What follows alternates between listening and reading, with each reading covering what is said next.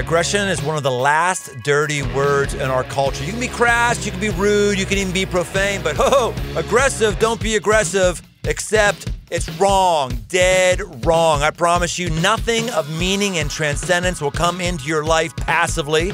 It's time for you to get into the arena, to push back against a passive, mediocre existence. I'm Brian Tome, and this is The Aggressive Life.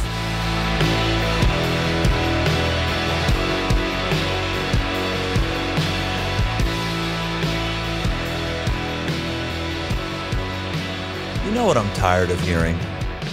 I'm tired of hearing, I'm just not a disciplined person.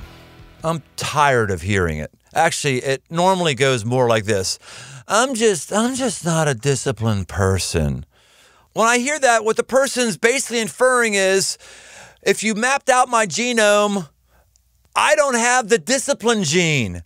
I just don't have the capacity to do things that are good for my future. I tell you what, if they find out that you don't have the discipline gene, they're also going to find out you don't have the aggressive gene. There is no discipline gene and there is no aggressive gene. There's nothing in your DNA that's going to make you want a better life. There's nothing in your DNA that's going to make you unsatisfied with status quo. There's nothing in your biology that's going to get you off your rumpus and get moving in another direction. The way we get discipline is by doing small things, and we feel the win from those small things, so we want to do it again. And then we want a bigger win, so we build on that thing. Discipline comes through small little victories every day, every week, every month, every year.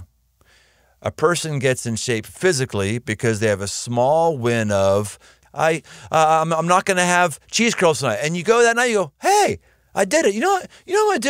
You know what I'm going to do tomorrow? Tomorrow, I'm going to walk a quarter of a mile. And you walk a quarter of a mile. Oh my gosh, I did that. I'm just going to walk a quarter of a mile for like a whole week straight. And you walk a quarter of a mile a whole week straight. And you go, well, that's not that bad. You know what I'm going to do? I'm gonna have not cheese curls tonight. I'm gonna walk a quarter of a mile, and I'm gonna do 5 push-ups in the morning. First thing in the morning, I'm gonna do 5 and that's how discipline works. You build confidence and you build your reps, and things go forward. Friends, let me tell you something.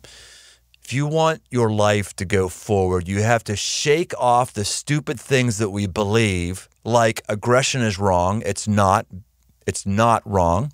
Taking advantage of somebody physically or financially is wrong. That's not what we're talking about here. We're talking about grabbing your life by the throat. We're talking about taking responsibility for you. We're talking about erring on the side of doing instead of erring on the side of assuming. If you want your life to go forward, you're going to have to attain a mastery over your motives. You're going to have to want more for your life. Rocky Boiman had a dream that started in 2nd grade. He decided he wanted to play football for Notre Dame, and he did. Following college, he was drafted into the NFL by the Tennessee Titans. He won Super Bowl 41 as a member of the Indianapolis Colts. And after retiring, he has returned to his hometown of Cincinnati. He currently works as a weekday radio host and also a football analyst for ESPN, among other networks. He is married, has 2 kids, has a lot to say on the importance of masculinity and not living a life of leisure and being aggressive. Rocky Boiman, welcome to The Aggressive Life. If there's a podcast that centers on being aggressive, I want to be a part of it, so I'm happy to be here. So you count yourself as an aggressive man. Why? What's your credentials? I just gave your football credentials. Doesn't mean you're aggressive. I mean, does anybody get anywhere in life without being aggressive? I mean, think about all the people that you look up to that have accomplished, the CEOs, the athletes, the whatever.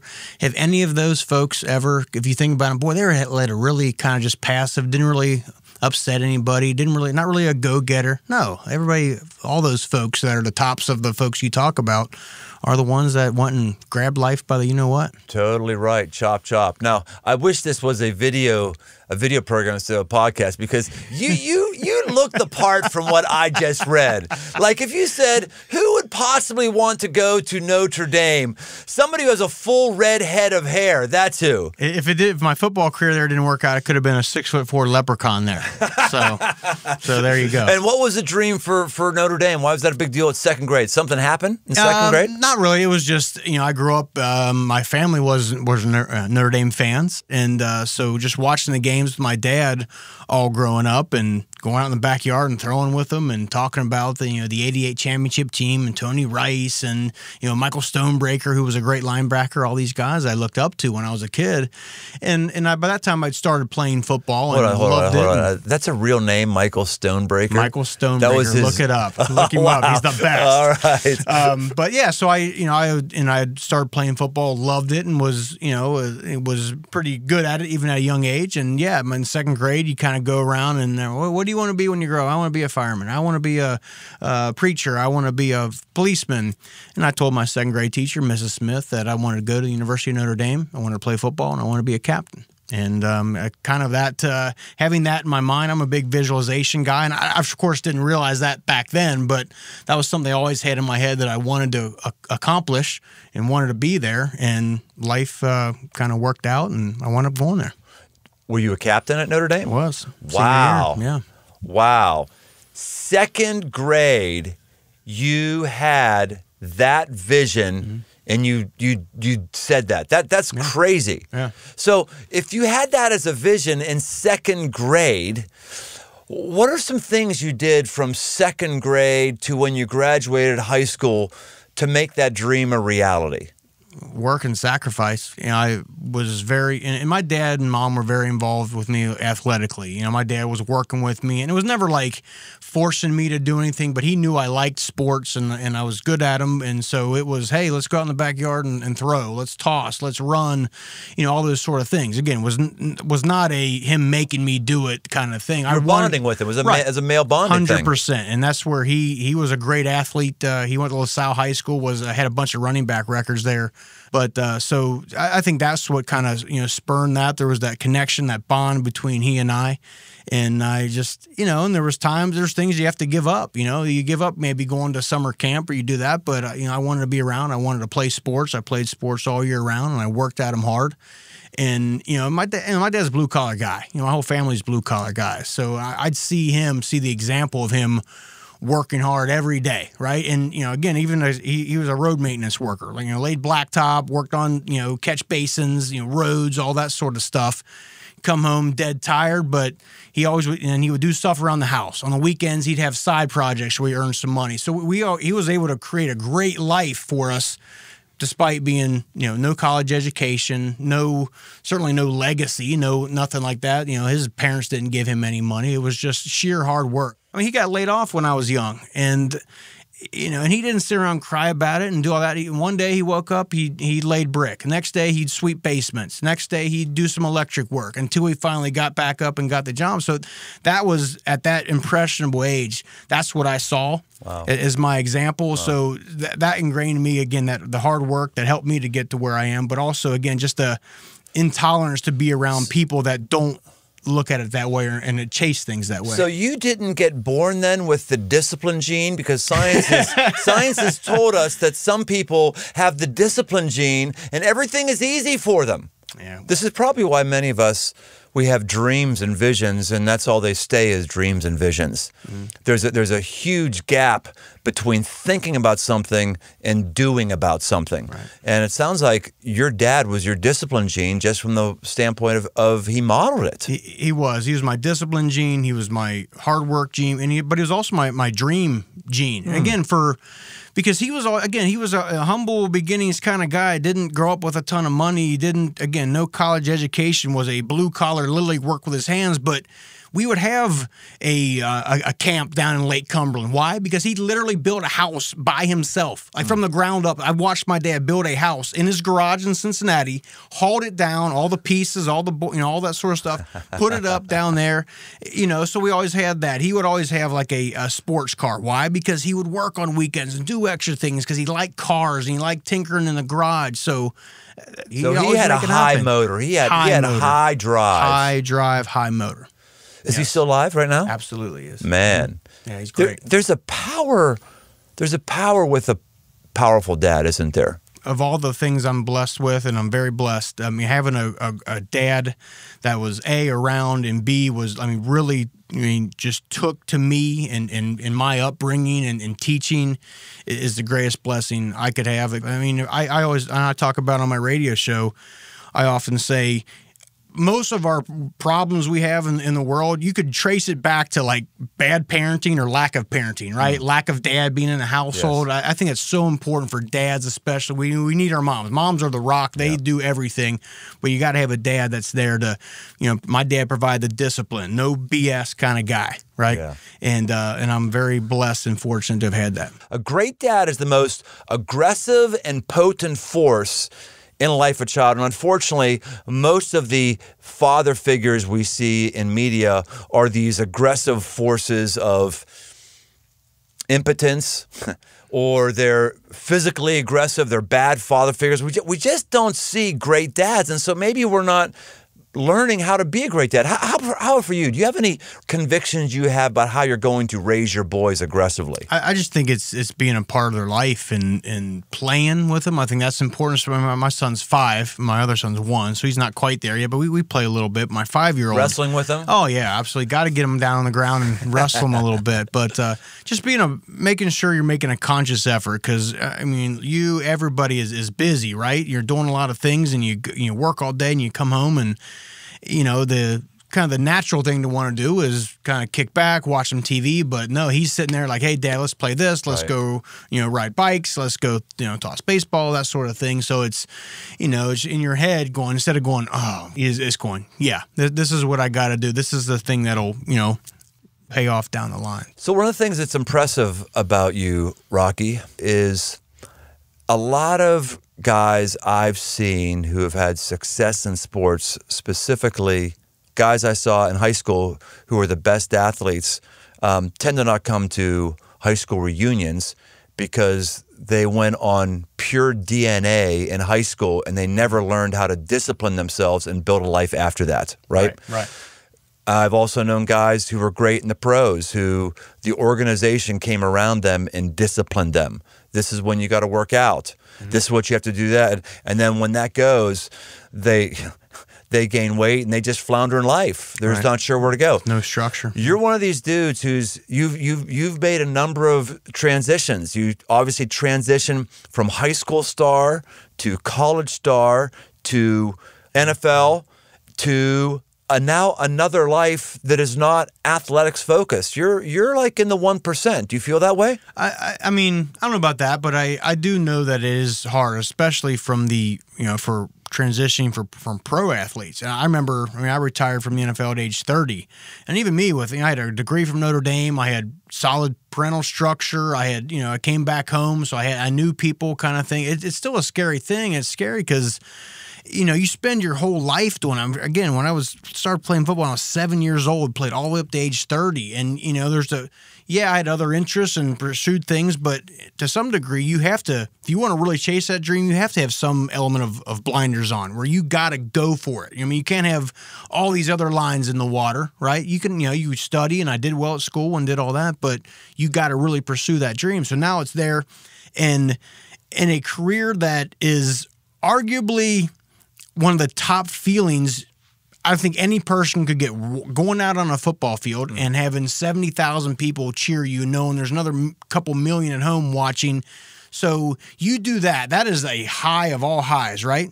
So now you're sitting there at age 30 and you're like, how am I ever going to get a feeling anywhere close to that? It's very discouraging. And I think that is what happens to a lot of guys is they have some interest, and of course they're driven, accomplished people. But I think people continue to get discouraged for 2 reasons. Number one, they keep looking backwards instead of forwards. They keep talking about, oh man, when I played this and I played that, I never did that.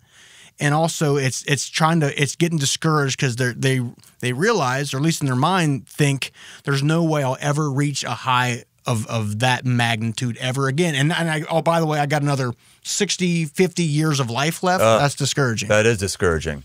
Well, you just mentioned one of the things that kills aggression It is reminiscing. Yeah. You know, you can't spend your time in the rear view mirror if you're going forward. Think about your car. We're sitting there, and what's the rear view mirror? It's this little square thing, but the whole windshield is ahead of you to look forward. And people who have time to look at their high school yearbooks and to reminisce about yada, yada, yada, look at the year, that's the small stuff that's not going to get us forward. And you put your finger on something I hadn't thought that much about before. You're right, man. The more we think about how great we were or how fun things used to be, the less we go forward. That's exactly right. I mean, Brian, I see, guys I played with on Facebook, for instance, and their profile picture is still them in a football uniform, or seemingly every week they're posting some picture about something when they played, and it's like this is like 10, 15 years ago. I never did that, and I don't know exactly where that came from. I don't, but I almost made a conscious effort. When I got done, I wasn't going to be the guy that always talked about my playing days and always talked about this and that. I was going to go forward. And I think that really, really helped me to kind of get past that and move. I like talking about this, but I don't really go there that much in terms of, boy, man, wasn't that great? Maybe once a year you see some of your buddies you played with, but other than that, no, it's all about now. Okay, so you mentioned one thing in transition. You mentioned you got to have a vision for the future. Don't look behind. What else? When an aggressive woman or aggressive man wants to make a transition, what are some other disciplines or some mindsets that you had that have enabled you to do that? I think you got to become a master of your craft, and that means putting work in. And that comes back to my dad, what he taught me. That's one thing he said. You got to know the ins and outs. You got to become a master of what you're doing, and there's one way to do that, and that's to put in the work. So let's take broadcasting, for instance, which I'm involved in now. And by the way, it's taken like 8 years to kind of get to where I am, where I have a drive time show and plus an ESPN analyst kind of thing. But I just made the decision to totally immerse myself in that, say, again, 8 or so years ago, and just totally get involved in it, read, talk to people, just do whatever you possibly can to master that craft. And then once you have the knowledge, then you have the power to really, instead of worrying about, what suit do I need to put on, all that. No, get down there and watch some tape. Get down there and read something. Talk to a coach, or on my radio show, talk to a public official about what's going on. Talk to a doctor about why the opioid epidemic is so. Talk to a police officer of why we can't solve this or that. So that's the kind of thing. Is I think the next part of that is while you're not looking, use the time you're not looking in the rearview mirror to really just bear down and study and whatever that passion is, to work and grind it. Yeah. It's got to be tough, though, to be the newbie, right? Because you've been blessed with some good genetics and blessed some great discipline. From 7 to 30, it's not just 7 to 30 you've been an athlete, but from 7 to 30 you've been a top dog, right? And now you're not. So how do you deal with that as a humility standpoint? I think that's why a lot of us don't try new things. We don't pick up new hobbies. We don't try new careers. We don't do new things because we're not humble enough to be a greenhorn. Right. We're gonna feel stupid. How'd you deal with that?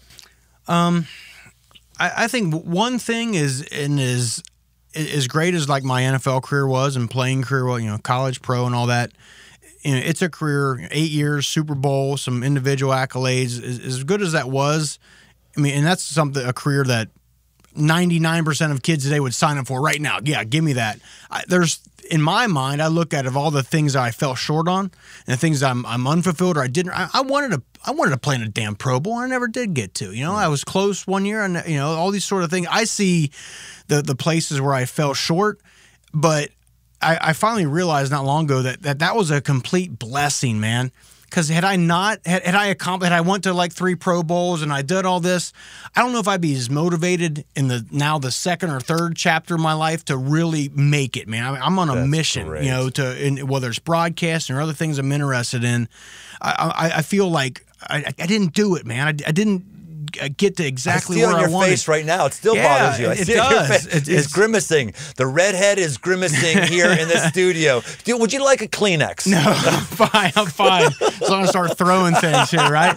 But no, that's part of it. Is I didn't get everything I wanted or accomplish all those things I want. There were setbacks and things that were out of my control, maybe some things that were in my control, but that's, again, as I said, a blessing, because had I not had those, I'd be like, man, okay, this is great, and you'd be looking in that rearview mirror instead of forward. Right.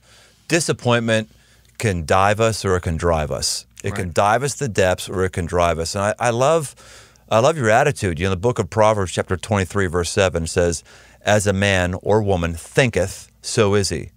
As a man, so if you think you can't do something, you're probably not going to do it. Absolutely, yeah. If you have a disappointment that you didn't reach a goal and you think you're never going to reach another goal, you're probably never going to reach another goal. But if you reach that goal and you think to yourself, I just learned that I don't like it when I don't reach a goal, so I'm going to work hard next time so I do reach that goal. Yeah. As a man thinketh, so is he. It's pretty simple when you break it down like that, but I think it's hard. I don't know if it's people's egos. I don't know if it's just, I don't know what it is, but that mindset has worked. Well, whenever I meet a linebacker, I think that there's maybe something that draws you to the position that helps you with this in life. I played little linebacker in high school. Very little. I was brought in on passing situations. You had good size, by the way. I can see that. Thank you very much. Sure. I was just brought in on passing situations. My main was center. I played center. The reason why I wasn't better at linebacker was, looking back on it, I didn't realize at the time, but looking back on it as I replay plays in my mind and stuff, I didn't make decisions quickly enough initially. I never could get down exactly what my read was. Like, am I looking at the guard? Is he going to go to my right or my left? Am I going to fight him opposite? Or which back am I keying up? I would get bogged down. And now when I was good in passes, because I know a pass, I can get my position and I can read the field. But it's that decision making, that snap decision making. Would you agree that's a key thing for linebackers? 100%, and that's a key trait for anything, right? Anything in life is, I mean, look, let's take a linebacker. To play linebacker, you gotta have good vision, right? You gotta be able to, kind of like you just described, you gotta be able to see things. And how do you have good vision? You open your vision. You don't look at just the guard or the center. As I got going, especially my NFL career, I learned to expand my view to the whole line, from tackle to tackle, and see everything. Is this guy setting back further than that guy? Is this guy pulling? That open your vision up. That's number one, both literally and figuratively. And then from there, you got to trust your eyes, right? Often we see it and we know it, but we're kind of hesitant because, like, am I really seeing that play? Am I really seeing that guard pull? Or am I really seeing this sign in life? And you hesitate, and by then it's gone. I mean, in the NFL, obviously, if you hesitate and you don't trust your eyes, you're done. And a lot of times, and same thing in life, when major life decisions come up, whatever occupation you are, if you don't have your vision and you believe what you see and what you know in your heart is true, you hesitate, and that opportunity may be gone. Amen. So you're on the Board of Life Learning Center. What is that? What's going on with it? So Life Learning Center, so across the river in Covington, Kentucky, and it's a place where we offer second chances to people. Now what does that mean? It means, many people, I'm sure all of us at some point have needed a second chance in life to some degree. We've screwed up. We've been given an opportunity that we squandered, whatever it is. This is a place where you can come back and get that. And largely what we're dealing with is people that have been incarcerated, people dealing with the effects of drugs, that sort of thing, that have just been constantly in this downward spiral of crap, right? Yes. Basically, I often compare it to, like, you go to these, like, college football complexes, right? Like Clemson, Ohio State, and it's all these multi-million-dollar this, and they got, the training table is amazing, and they got the outdoor basketball courts, they got all these amazing. What's the reason for all that? The reason why these coaches and these programs do that is to remove any excuse you have to not be the best football player you can. So to compare that, Life Learning Center, we offer kind of the similar thing. We serve breakfast and lunch, okay? So that's covered. You got kids, boom, we got a 5-star daycare service. If you need help, a counselor on drugs or alcohol, boom, we got that for you. You need help on how to get your license, boom, we got someone that can help you with that. Anything you need, just ask for it. all we ask in return is you're A, respectful, and B, you come in here with a mindset you're going to try your best to become the best person you possibly can be. So there's a 12-week curriculum. It focuses on, finding your purpose in life and getting negative influences out of your life, and combined with all those sort of things. And I mean, I think it's pretty intense. I've never seen or been a part of anything like it, and I'm just excited. I'm on the board. I do a physical education half-hour class every Thursday, because my thing is like with working out is you accomplish one thing early in the morning, and then you go on to the next thing. So we get in there, camaraderie. There's there's camaraderie and group suffering, right? Yeah, like, right. oh, this sucks, but that's kind of what brings everyone together. So I'm happy to be a part of that, and I think just there's a lot of things that can solve. The criminal justice system is overrun. There's so much money that's wasted. There's so many people that are in prison but again, a lot of it's just people that need a second chance. And we're not talking violent offenders, sex offenders, all that. We're talking just people that mostly have been caught up in drugs and made some bad decisions. Come here and we'll help you get your life back going. That is a great vision for that organization. And I'm drawn again by how you can't get away from the ways that God has formed you earlier in your life. Like, you keep coming to a football illustration. Like, I never thought about that before with all the expensive facilities at all the colleges. Says, why do we need? Why do kids need this? Well, it's because you can removing distractions. Everything. You're removing that so they become the best version of that. I never thought about that, and that you've learned from previous things in life and applying them to where you are right now. And I think all of our listeners are going to do that. All of us can say, what are the life experiences I've had where God has put me specific places? I've seen specific things. And that's going to be my template for how I aggressively have success in the future. Correct. That's a great insight, Rocky. Create a place where there's no excuse for failure but yourself. Yeah. That's what it is. Well, Rocky, how can people connect with you if they want to still hear about you, follow you, or be in the know of your life? Yeah, so social media, of course, is at Rocky Boiman 50. At Rocky Boiman 1 through 49 was already, I'm just kidding. That was my football number. So it's at Rocky Boiman 50, at Rocky Boiman ESPN on Instagram, but then also Monday through Friday on 700 WLW, 3 to 6, the Eddie and Rocky Show. And then you can catch me doing some college football games here this fall. Rocky, it's been great having you today. I've learned a lot, and I think we're all the better for it. Hey, let's get aggressive, Rocky. Let's get Come on. Let's not say our day ends right here. We're just the beginning of the day. This has been it, The Aggressive Life. We'll see you next time. Hey, thanks for listening. If this episode has impacted you, hey, share with somebody else. All of us have influence, people that can look to us for direction. Use your influence positively, aggressively. And if this has meant something to you, then pass it along to those that you're leading. You can see more at briantome.com or search me on Instagram. Special thanks to the band Judges for our music. You can find more from them on Instagram at The Band Judges or at facebook.com/The Band Judges. The Aggressive Life with Brian Tome is a production of Crossroads Church, Cincinnati, Ohio.